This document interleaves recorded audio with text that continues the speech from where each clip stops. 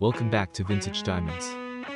What is your favorite show of Lindsay Wagner, and how old were you when you saw her for the first time? Let me know in the comments section. In today's video I tell you a few interesting facts about the beautiful Lindsay Wagner which you probably didn't know.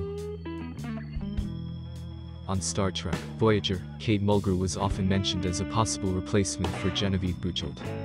She suffered an automobile accident in 1976 that left her with a scar on her right upper lip. On May 25, 1979, she was scheduled to fly on American Airlines Flight 191 from Chicago to Los Angeles, but she felt uneasy about it. She skipped the flight. The aircraft crashed minutes after takeoff, killing everyone on board. Her acting career developed pretty much by accident.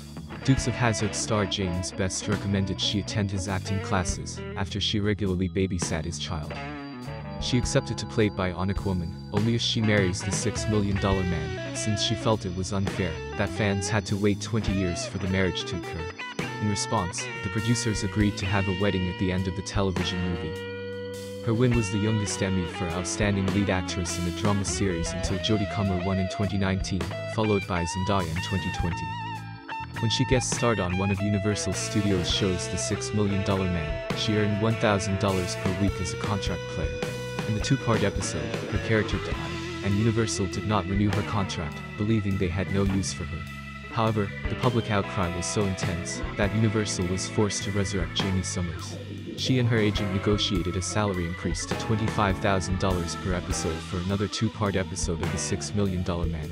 This resulted in her own series The Bionic Woman, in which she commanded $500,000 per year, was guaranteed 5 feature films, and was entitled to 12.5% of all royalties on anything related to The Bionic Woman.